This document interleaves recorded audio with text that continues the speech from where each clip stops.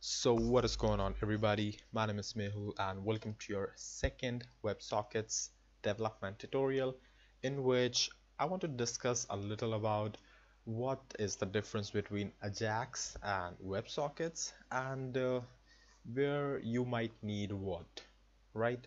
So let's say that you are in home with your brother or sister, and the other guy except you is sleeping, right?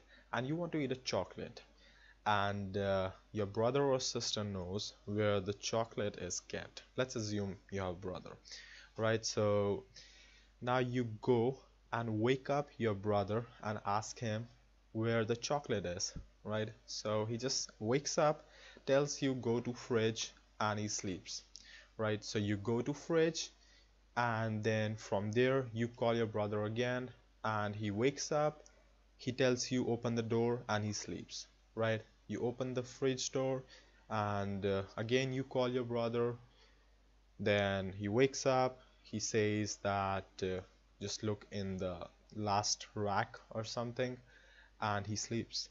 So it goes on for 5 6 times, right, unless you find the chocolate. Now this is kind of, not very practical, because it is slow, first of all, and the second thing is that you are exchanging unnecessarily a lot of data. Like, you need to call your brother a lot of times.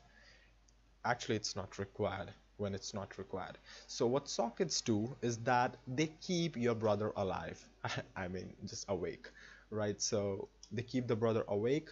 So your brother and you have instantaneous communication. Not instantaneous, obviously there's always some sort of delay, but it can be referred as real time, right? So you are communicating with your brother in real time. Your brother is not sleeping, and your brother can actually reply to like thousands and tens of thousands of concurrent corrections depending upon his hardware configuration.